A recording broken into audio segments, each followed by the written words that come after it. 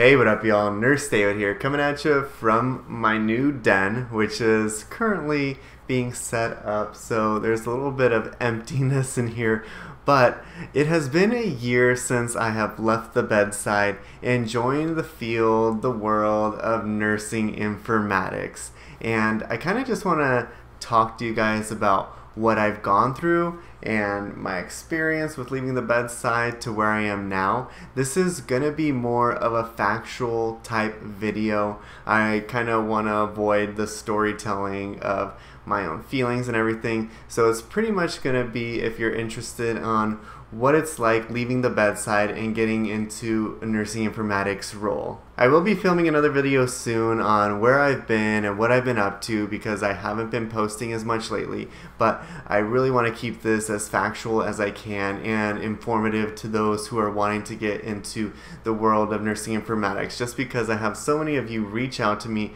on Instagram still from my previous videos. So yeah, let's go ahead and jump straight into that.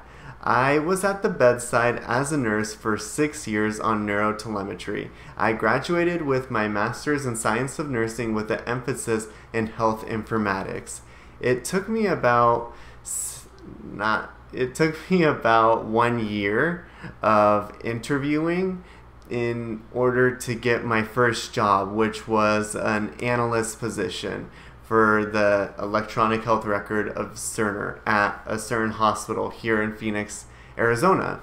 So I probably went through maybe 9 to 10 different interviews with different people trying to get into this field, and I feel like that was the hardest part, was going from the bedside and being able to obtain a position in this field having no experience. Now, on my resume, I definitely beefed it up with my super user activities, with my leadership type roles and responsibilities on my unit. But even then, the main thing that I got was that they wanted someone, or they went with someone with more experience. And I even missed out on a job at the place that I had worked for 6 years, and at the place I did my 200 hours for schooling at. They did not hire me because they went with someone with a little bit more experience. So that was pretty kind of devastating, you know. I had been with this company for a long time now, and my hope was to get a position with them because I know exactly how their hospital worked. I was an expert on inpatient workflow, and to finally get that interview, probably I was at 8 months at this point. To finally get that interview, and then I believe I went through a second interview as well, but to be told that they went with someone with more experience was just like, dang, I can't even get a job at a place that I've worked at and at a place where I did 200 hours with your team at, so how am I ever going to get into this field? So my first job was in analyst position. What did they call it exactly? Clinical support analyst. So this was not necessarily an informatics title. It was a step below that, but it was a step into this field that I needed in order to get that experience on my resume. So when I went from bedside nursing to this analyst position where I worked at for 6 months, it was more of a lateral type move. There wasn't an increase in my pay, and this was one of the hardest things to accept, was, hey, I'm starting at the bottom again, where I was at the top at the bedside being a CNA and then a nurse with my master's and taking on new grads and even teaching clinicals with nursing students. I was at the top of my game there. Here, I'm at the bottom. And I feel like that's a hard pill to swallow, is like, hey, you may have been the best on your unit, but you're just starting off here. So you're not getting a pay raise. And if anything, this schedule is not going to be the most ideal. But keeping in mind that, hey, this was just a stepping stone in where I wanted to be, I took the job and I worked there for 6 months. So as a clinical support analyst, I was more at the elbow support at this organization. And I know analyst positions vary depending on what organization you are at. The place where I was a nurse, I don't believe we exactly had analyst positions. The place where I'm at now as a clinical informaticist, we do have analyst positions, but they operate very differently.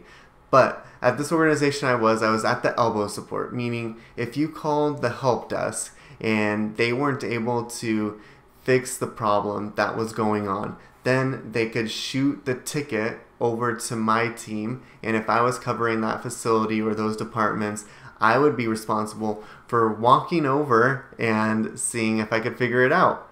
That's the main gist of what I was doing as a clinical support analyst. And again, this was a stepping stone. Quintessential, I was IT.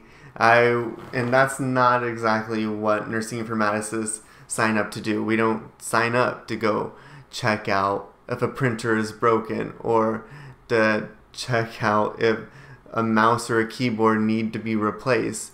We're wanting to be more in this position of being able to make recommendations and help improve charting for healthcare workers. So the job at first was a little difficult just because I feel like I was thrown into it, and I had not worked with their version of Cerner before. I had worked with Cerner, which is my electronic health record, but I had not worked with their version of Cerner. And getting even deeper into that, I had not worked with troubleshooting these types of aspects. So it was stressful at first, and working the 5 days a week was definitely it was a hard adjustment, especially because I had a 30 to 45 minute commute. So you factor in, I need to be there at 8 o'clock. I need to leave my house at 7:20. So I need to be up at 6:30 so I can wake up, eat breakfast, get ready, leave the house, be there by 8. I was there till 4:30, have another 40-minute drive. I wouldn't get home till after 5. So it was a big adjustment, and there were no opportunities for this at the elbow support analyst to be remote at all. One of the major takeaways, though, is that I gained a lot of knowledge, the process of IT, of informatics, of what it takes to go and see the providers, where I was just a bedside nurse before. I had not directly worked with providers in this type of situation yet. So I was trying to take it all in for what it was. I did not only troubleshoot items. Sometimes I would go address providers who were having difficulty with their charting. So I'd help them improve their efficiency. I would also do a lot of teaching with Dragon, which is that voice to text microphone that you'll see them using. So I did a lot of that. And I ended up really liking my team. And 6 months in, I was feeling pretty confident and pretty involved. But then an opportunity came, and these opportunities do not come very often at a different organization, but it was a step up. Now, I was not planning on leaving my analyst position for a year or two because I thought that would look great on my resume. I did not expect an opportunity like this to come around, but it was something that I really couldn't pass up. So I saw the position online and I applied immediately, because this is a hospital that I had applied for before when I had no experience, but now I'm going into it with my 6 months of experience.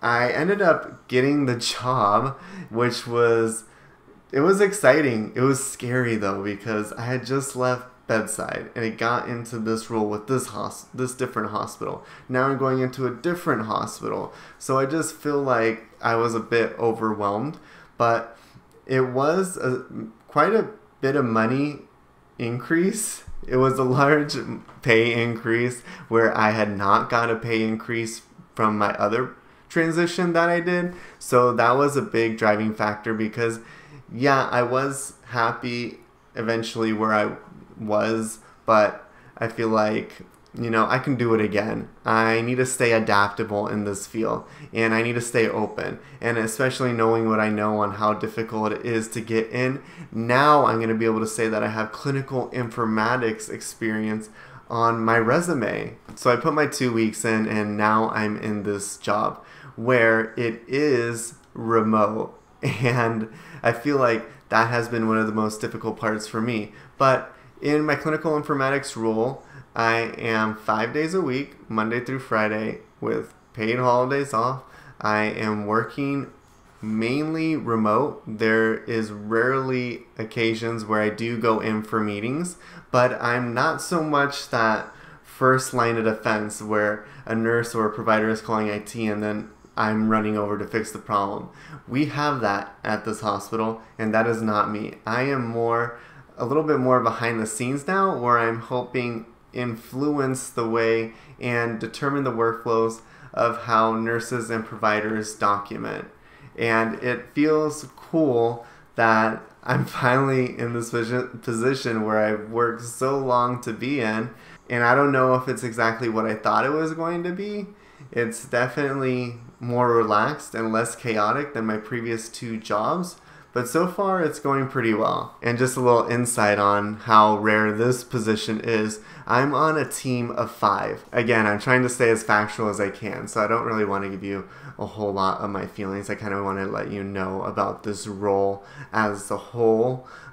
So we'll skip on how I'm doing working remotely, but I will just say that it has taken some adjustment, because working remotely for myself was never exactly the plan. So it definitely does take some adjustment if going from being in people's faces, especially when you're Monday through Friday, like my previous job, to now completely behind the scenes. But I will say that I feel as though I have a larger voice and I play a larger part when it comes to making these changes. Now, looking back at the past year of having left the bedside and coming into this role, it really is crazy at how fast it has gone by. I feel like I just started and I still feel fresh, and I feel like getting acquainted in this position, just because we're doing so many different things and we're not really doing the same thing very often, it's going to take a while for me to really feel comfortable and confident. But everyone in this field, from the 3 organizations that I've had experience with, everyone in this field is super understanding. They're a little bit more laid back, and it's just a whole different vibe. And that's pretty much my experience of having left the bedside, getting into my first position, quickly jumping out of it, getting into a new position where I feel I could be here for a while, and really trying to take in everything I can. You just got to go with the flow. If you have any questions, go ahead and leave them in the comments down below. I will be posting another video on kind of how I'm feeling about YouTube and where I've been in that. But yeah, I'll talk to you guys later. Thanks. Bye.